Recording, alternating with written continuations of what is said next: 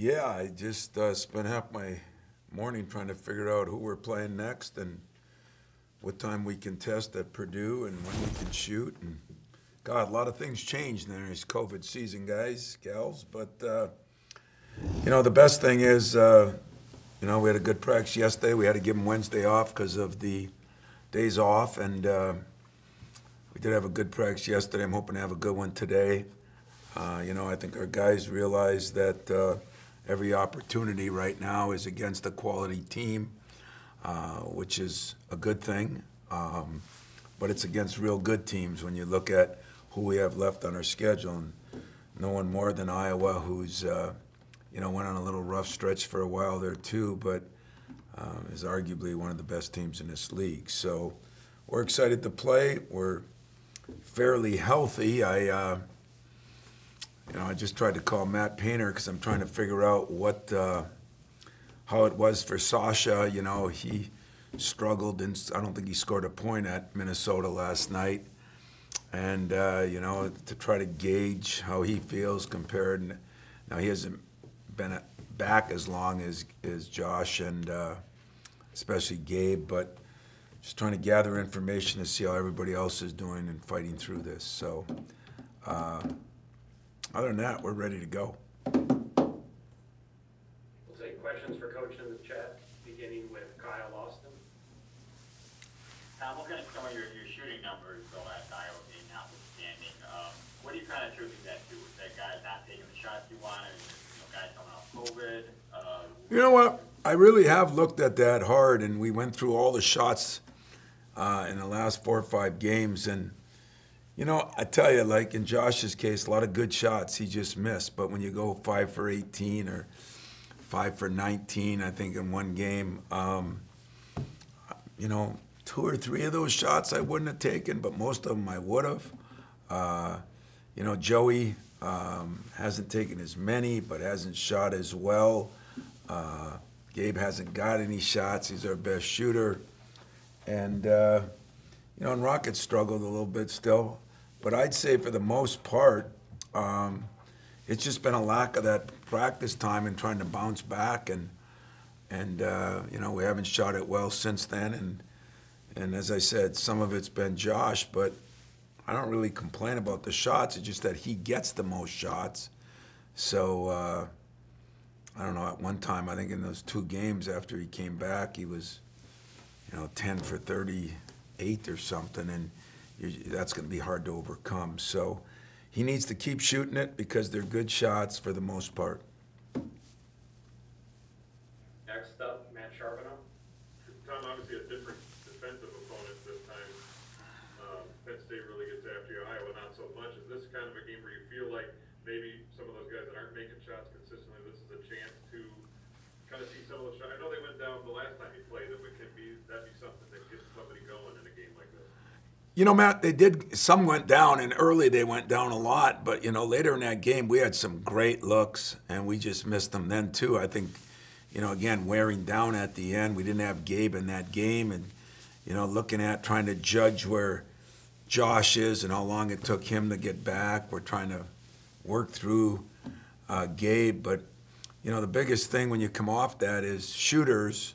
As I saw last night with Purdue, shooters are the ones that don't get their legs back from COVID because you're even if you don't have any symptoms, the one symptom everybody seems to have is a weakness. It takes a while to get back, and so I don't know. I don't know if it's that. I really don't. I know we've shot pretty well in practice, but there's a lot difference in shooting well in practice and then getting in game when you're going up and down as much.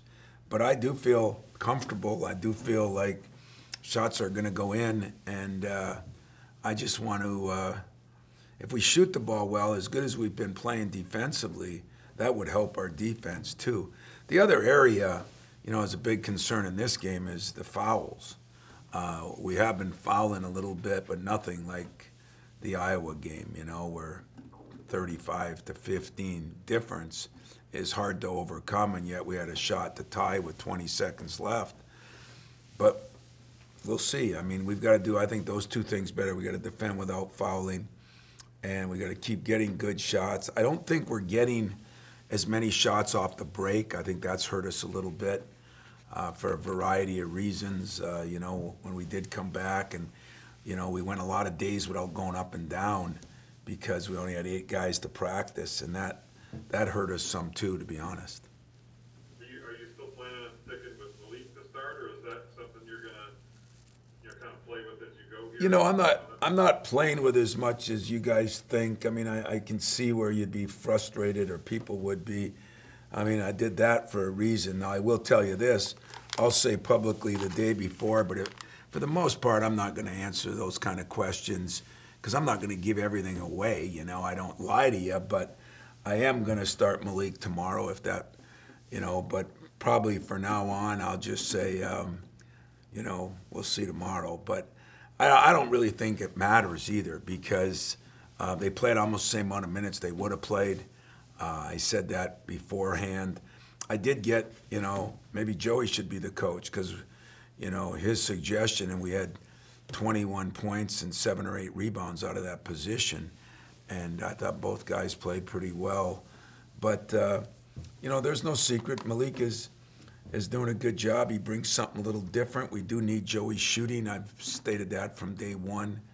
And I guess we'll continue to state that, knowing that in my mind that's going to come back around. And when we start shooting the ball better, if we can keep defending like we are, that's when we could take some serious steps forward. Up next, Chris Laurie.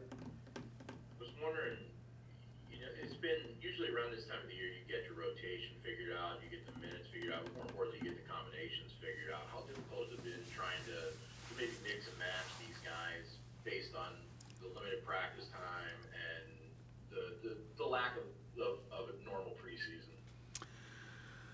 Well, Chris, that is a good question, you know, and I'm sure one that frustrates the airwaves, and I say that only because it frustrates me in my office. You just hit on a couple of really good points, though.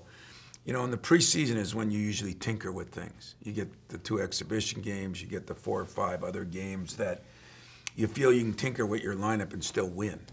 And you also get that summer, and we didn't get to do that. So what is frustrating to some, I mean, we did lose some key people. You know, I was even talking to Kyle Arns last night, and, you know, he was a pretty good 7th, 8th man. You know, we just didn't appreciate him as much as maybe we should have. But I still say the COVID part of it and having guys out and not practicing together, I think it leads to more turnovers. I think it leads to different combination. It's been as frustrating for me as probably the people that tweet you or you know, or are on the line on the airwaves. And but I don't apologize for it because it's not something I'm trying to do. I'm not trying to make it more difficult on one kid or discipline them. In fact, just the opposite. It's been, you know, very strenuous to try to do that with a lineup that, you know, everybody questioned at the beginning who was going to play the point or center. And so it is what it is, and we're trying to make do what we can do. But I thought your point about, you know, the preseason, that's normally where you get it. It's almost like everything's been moved back a month or two, at least for us, and maybe some other teams, but definitely for us. And would it have been better if I could have stuck with a certain lineup? Some of it I didn't feel I could. Some of it I couldn't because those bodies weren't even there. So there's a lot of good reasons and excuses, but none of those really matter right now. We've got pretty much a full team back. We've had them back for, Gabe's been back a week. We've had Josh back a couple weeks. You know, if there's ever a time when we can start putting it together, it is now, and later than I would like, later than most people would like, but not of any fault of the players, I promise you that. And it's always fault of the coach. So if it is fault of the coach, this is one time I'll defer to saying, you know what, we're trying to do the best we can do under the circumstances. Next question is from Lindsey Huddleston. Thank you, Tom. Last week, you were really visibly moved by not winning that Iowa game. You talked about planning to win. How do you manage the emotions of getting ready for this team again 10 days later when it was such an Yeah, as you know, emotions are a big part of the game, and but you can look at it two ways. You can go back and look at tape and say, hey, you know what? If we did a few of these things better, if we didn't maybe foul here or they weren't called there, but the bottom line is they'll be a different team. We'll be a little bit different team, and you just hope that the one area that will be is I think our guys know we can play with them, and that's important when your confidence has been shaken a little bit. So, we know they're a very good team. They're very well coached. They're probably the best offensive team in the league, and we understand that, but we've been pretty good defensively. It's whether we can get our offense going to, they zoned us a little bit more, and I would welcome that now. I think we'd be more prepared for it, and we'll see what happens. We rebounded very well there. I think we had 20 offensive rebounds. We did some damn good things. We just couldn't get it quite done, and part of the reason is they're really good too, and they're really well coached. And Garza's a load. He's a load for everybody. As I said, if you do a hell of a job on him, he gets 22. If you don't, he gets 32. And somewhere in the middle is where he's been most of the time. So I think a lot of people just stress Garza.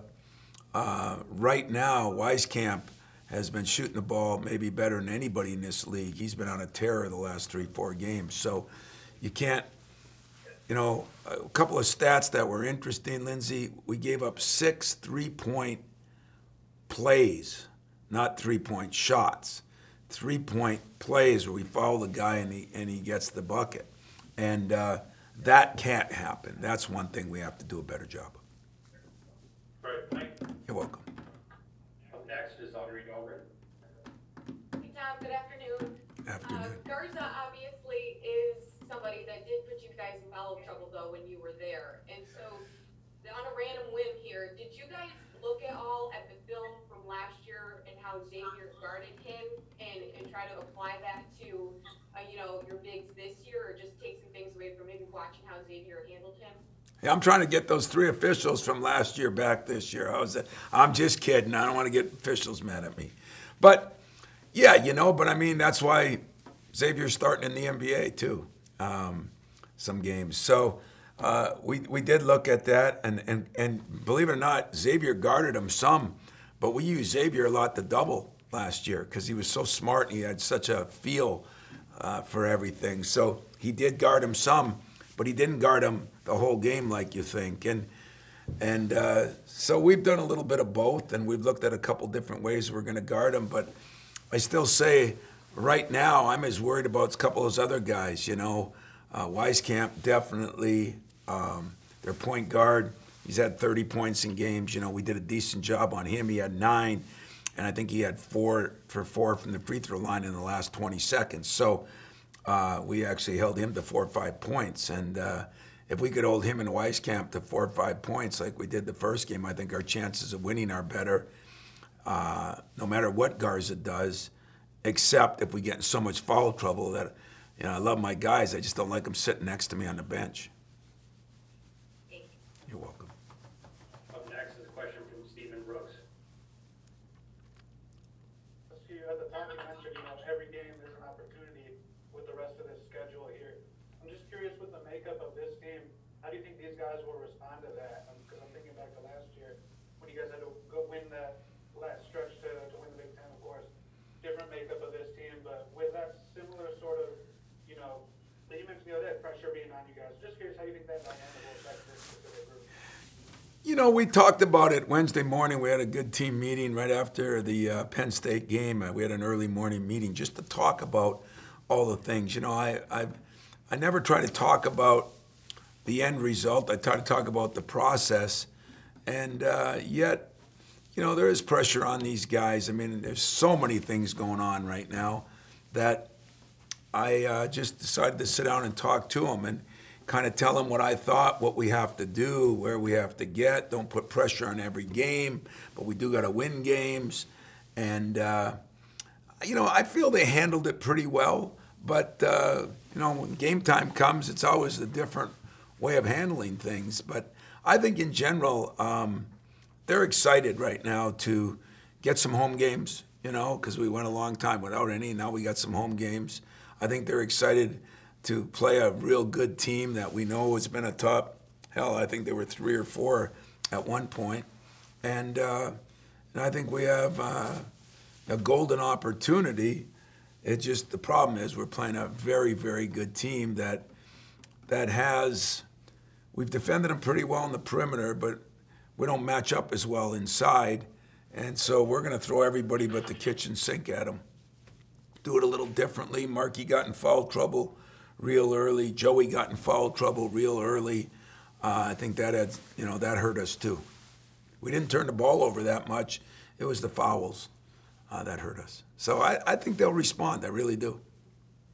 If I could follow up real quickly there, is that a sort of a balance of injecting that confidence of look what we did last time, guys, versus knowing everything isn't going to be one-to-one translatable? Is that kind of Yeah, there is a lot of balance. I'm balancing a lot of things right now. How hard to push, how hard to hug, how hard to hold, how hard to be real with them, how hard to kind of try to make it rosy in one way, try to make it difficult in another. I've never went through something like this, and yet it's been a good learning experience. And as I keep telling them, if they survive it, it's going to make them stronger, better, and not only this season, maybe next season, maybe the rest of their lives. I mean, we're talking about something that's nobody's dealt with all the things. And here at Michigan State, there hasn't been many times we were 10-7, okay? But there hasn't been many times when Duke is 7-9 or Kentucky's 5-14 or it's kind of a strange time, and all I can do is make sure that we're ready to play, and that they know they have to play at a very high level. I think the hardest thing this year has been to try to understand when you lose a game like Wisconsin or Purdue, our margin for error is a lot slimmer than it's been other years. Part of it is, leadership down the stretch and maybe, great quarterback play. Part of it is, a lot of new bodies in there that have to withstand the pressure of where you play, and yet are trying to kind of grow their own self as they go. So it's been interesting, but it's not all been that bad. I have learned a lot, and I think my team will learn a lot. And if we can find a way to win a couple games here, it changes everything, just like making shots. If you make more shots, your defense gets better. It's just the way it is. You're feeling better about yourself. So that's what we're working on, and I've said this to you before, and I'll say it again. The practices in that, players have been very good. I don't feel like they're off in left field, and we're just going to keep building on that. Thank you. You're welcome. All right, we got time for a couple more. We'll start with Brennan Quinn. Hey, Tom. Marcus, and there have been times where you've mentioned that his minutes are sometimes limited by his endurance or ability to go for extended time, things like that. I wonder where you think he is on that. If you take out foul trouble, anything else that might happen. Yeah. How Well, would you feel about playing in, 22, 24? I think 20 minutes a game, Brendan, is what he could play right now. I still think because of his slightness, he has to exert so much more energy against a guy like this. But definitely he's up from the 10, 12 minutes he was early in the year from all the, I say weight he lost over the summer because he was actually lighter when he came back than he was last year, which doesn't make any sense. But Marcus has taken some steps to improve. It's still, I wouldn't lie to you, it's frustrating because I think if he took care of the things he needs to take care of, I think he put himself even in a better position. But at the same time, all we can do is go with what we got now. And he is playing more minutes in practice. He is playing a little more minutes in games. Foul trouble does create a problem once in a while, and he usually gets that when he gets tired. But I think if we could get 18, 20 minutes out of him, that would be great, and I think that would help us a lot too. Was that a picture of you golfing, by the way, or was that? I mean, I know my swing does look a lot like Ben Hogan's, but no, that's Ben Hogan. Yeah, it looked like, Ben somebody, I don't know. I stay on the course. Yeah. That's a good thing to stay. Just don't show us pictures of it. It's my stomach can't take it, but go on. So anyway, I'm hoping, all seriousness, that we can get him more minutes, and because I think his length does bother.